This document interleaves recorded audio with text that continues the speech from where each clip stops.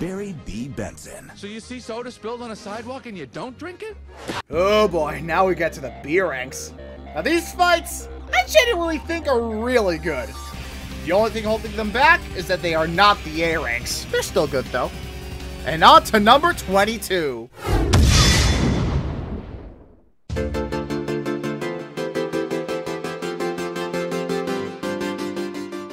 Here we have another minigame-based final boss, and this time, it's superior compared to Void. Also, this is the only boss from Murderous Sonic the Hedgehog, so take that what you will. This is also the last of the Dream Gear minigames and will consist of 6 sections, all of which progressively get harder as you go along. While collecting the ring requirements can seem simple, this is actually easier said than done in some regards. While the gameplay is simple when compared to the other final bosses on this list, much like other final bosses, the story of this fight is actually quite emotional. Much like Emerald, only this time the boss theme is actually acceptable, as Mirage Express just wants to be with the conductor, in the most aggressive way possible, but he just wants to be with the conductor. Just maintaining your ring counter is quite a challenge, and it was only my first time playing this game. Sonic's friends do help out by revealing that there is a flicky inside the train, and after you do the 100 ring segment, Espiel will rescue the flicky and Amy will destroy this thing once and for all, because nobody messes with her birthday party. And also, the conductor will say his last goodbye to the train. I'm like, dang. Like, I didn't know it was that emotional. We're going back to Sonic battle levels of emotional again, so like, come on, man. What's up with that? While this fight may be simple in terms of gameplay, the story really makes up for it. Even if this game is just an April Fool's joke. It's the best April Fool's joke ever made.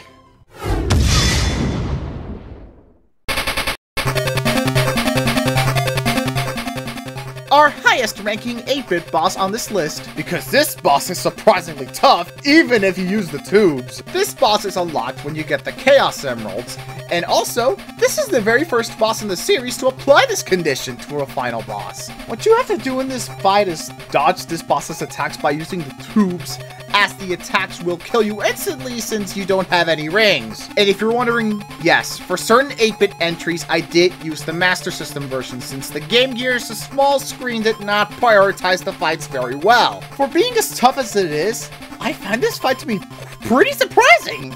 And it was also the very first game in the series where you had to get the Chaos Emeralds in order to fight a secret boss. While yes, you do spend the majority of this fight in the tubes and all that, which is kind of a drawback for some people, but as long as it keeps me safe, alright? Come on! I just think this fight is cool. Now let's go on to number 20.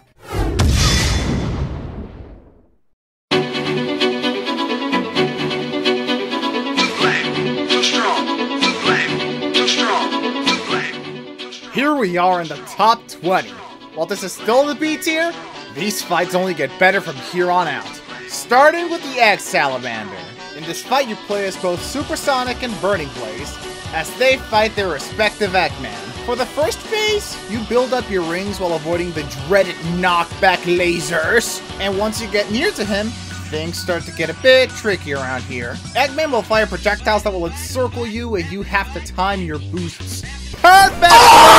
Or just deflect the green balls into him for easy damage. Once the first part is over, you switch over to Blaze and she fires her projectiles. In Blaze's parts, you fire at Eggman Nega, and actually, this part is easier than Sonic's parts in my opinion, since you actually have to fire instead of waiting for a tricky projectile for you to deflect. While as Sonic, it can be quite tricky to attack Eggman, the rest of the fight is honestly really good. Also, Wrapped in Black is a pretty cool theme. Just listen.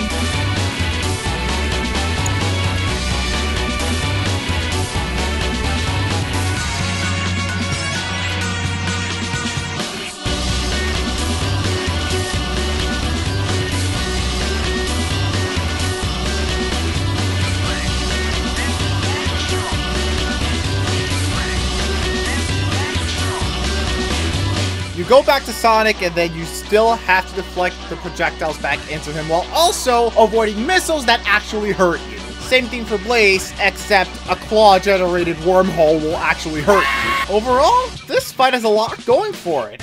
especially for Sonic's first outing on the DS.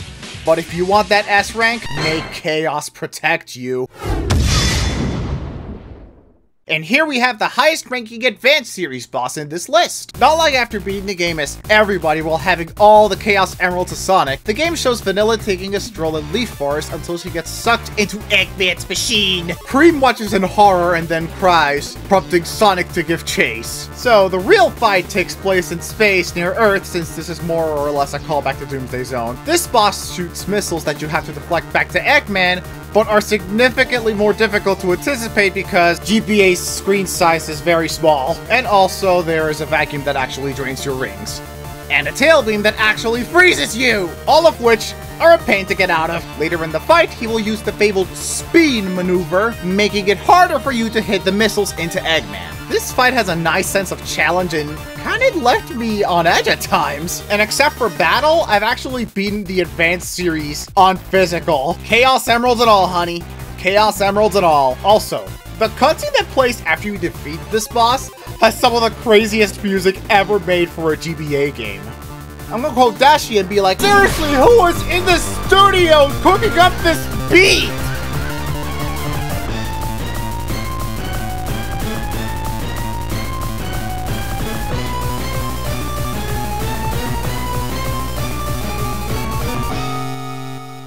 Yeah, I think that this is the best final boss of the Advanced trilogy.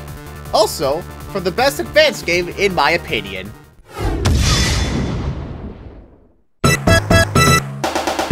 At some point, I forgot to put this fight on the list, and it was from the very first game in the series. Like, how? How could you forget that? So, this fight takes place after Scrap Brain Act 3, and this consists of Robotnik using strategically placed pistons to crush Sonic, and you have to hit the one that Robotnik is actually in. And whether you hit it or not, you also have to dodge 4 energy balls that will instantly kill you since you don't have any rings. Yes, this fight is simple, but it's also pretty effective, and it also set the standard for future final bosses in the series. Both the good, the bad, and the X. Yes, this fight did inspire other fights in the series, and it's a nice way to end off the first game in the series. Nothing else to say about this one, I just think it's neat.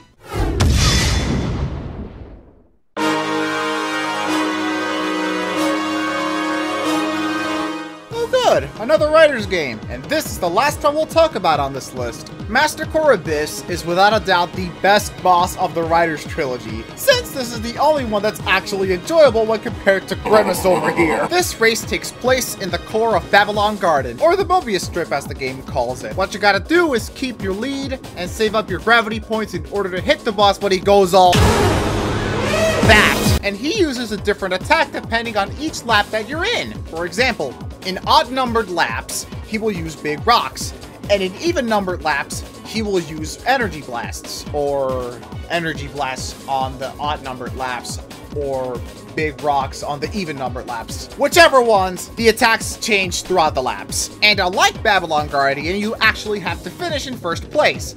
And in the story mode, you have to defeat it in 5 minutes, which adds a sense of urgency to this fight because it summoned the black hole after bringing the 5 arcs of the cosmos to Babylon Guardian. Wow. And this boss's design is also a big step up from the previous game. Like, it actually looks really menacing. It reminds me of Metal Overlord, which we'll get to in a moment. I just think this fight is actually pretty cool and makes me wish for a new writer's game without, let's just say, unorthodox means of controlling your character.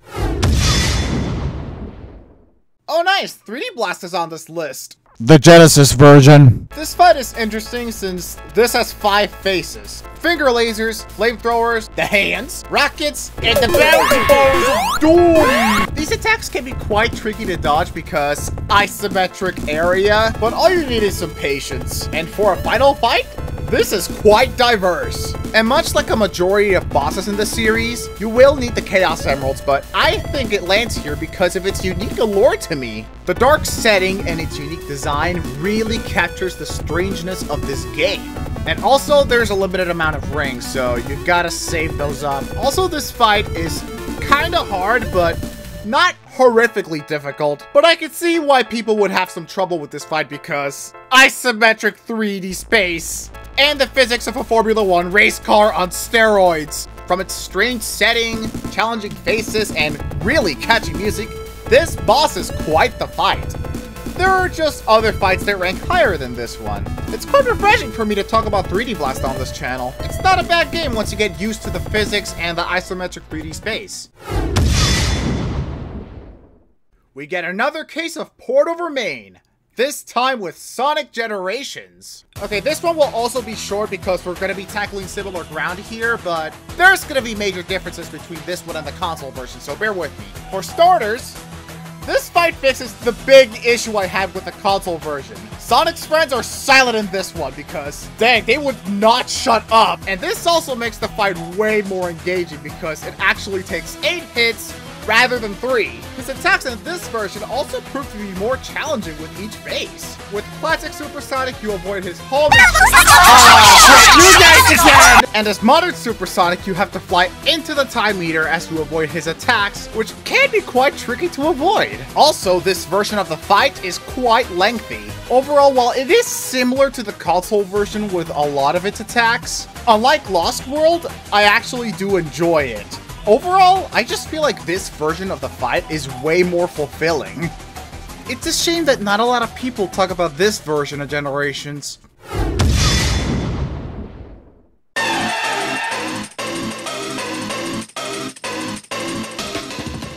I'm gonna let nostalgia take the reins for this one, because this one is actually awesome. This fight takes place on the planet Core.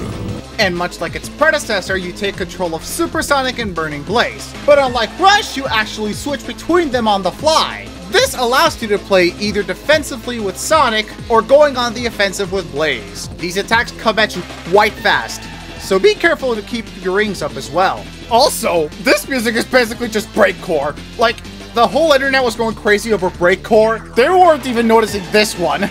Not only does this fight excel in the challenge sector, it also succeeds with cinematics, especially with this song.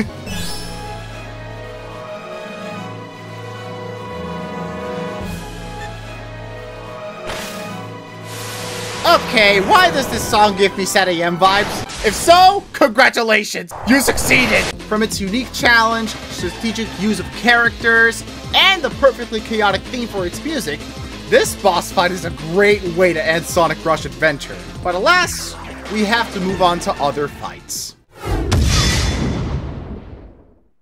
Okay, this one's a special case, so bear with me here, folks. I know that there is the Final Horizon version of this fight, but I consider them to be differences. They're different fights. Also, the fanbase says that this scenario is just a simulation ran by Sage, so this fight is accessed by playing the game on hard or extreme mode, as doing this on easy or normal will just trigger a QTE. After you defeat Supreme, the End will escape into its moon form, and Sage will take control of Supreme and you fly into orbit along with Sage, with Eggman telling her, "Be careful, dear daughter."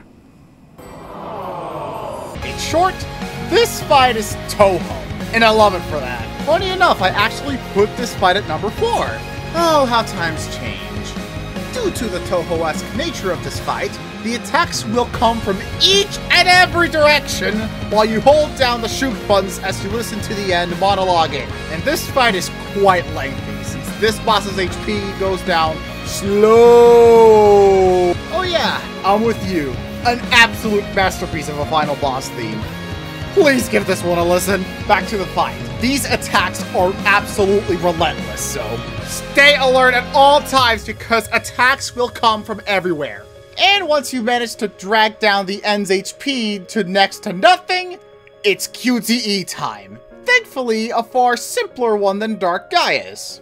Then we transition to a cutscene of Sage giving the final blow to the End, as she says to him, "Please, look after Father." Dang, we got some emotional fights here. Okay, I know this fight can be a bit rushed to people, but besides that, this fight is actually awesome. Okay, it's info dumping time. To preface, after you collect the world rings, you encounter Eraser again, and then he convinces Shara to give them to him, but then Sonic convinces her not to. Being unable to handle such a deep choice, she loses and faints, prompting Eraser to start monologuing about the rings and the legend and all that and all blah blah blah. He ends it with trying to kill Sonic only for Shara to intervene and take the blow for him. Sonic and Shara say their last goodbyes, and then Eraser, with the power of the rings, goes cuckoo for Cocoa Puffs, transforming into this unholy abomination against nature. But then 3 rings get released from him and fly into him, turning him into Dark Spine Sonic. Okay, that's the lore done. On to the fight. This fight relies on motion control, so yeah, be prepared for a lot of shaking. This fight takes place in a void, where you have to dodge his shots by tilting the Wii Remote. As I said, motion controls are a thing in this fight, so get ready to shake a lot. While the motion controls are kind of a drawback for this fight, after you dodge the slashes, you have to shake the Wii Remote in order to build up your soul gauge and ram into his giant spirit bomb. And guess what you gotta do next? You gotta shake! As the fight goes on, his attacks get faster and faster, so use the Wii Remote to your advantage. Oh my god, bro, calm down! Calm down, bro! Despite the excessive amounts of shaking, this fight is actually awesome in my own opinion. Not only for the nostalgia I have with this fight, the emotional connections prior to the fight are also really good. Oh yes, and after you finally defeat him, Sonic just gives us the roast of the century right here. Your tale is finished, Eraser. Next time, try writing a better story. And not to be outdone just yet. I told you, I'm not a rat. I'm a hedgehog. For those asking where Mania's gonna be on this list, you're in luck. While I adore the heck out of Sonic Mania, I also think that the final boss is also quite the finale, and miles better than what we got in Superstars. This fight has you facing off against 2 bosses, both containing their own attacks. The Phantom King has ranged attacks in the form of energy balls that can actually damage Super Sonic, and the Kleptomobile has swinging arms that can knock you about, yet they don't deal any damage. Don't be fooled by these attacks though, they move really fast, so be on the lookout for them. And like a majority of these Supersonic fights, you have to maintain your rings. And unlike Superstars, picking up rings in this fight is a breeze rather than a hellish task. Yeah, the bosses actually do relay once you hit one of them, causing you to be on your toes, which is actually kind of awesome. Another cool detail in this fight is that the HUD, especially the timer, keeps glitching up because you're in a super screwy dimension. Oh my god! The music! Oh my god! T-Lopes is in another dimension!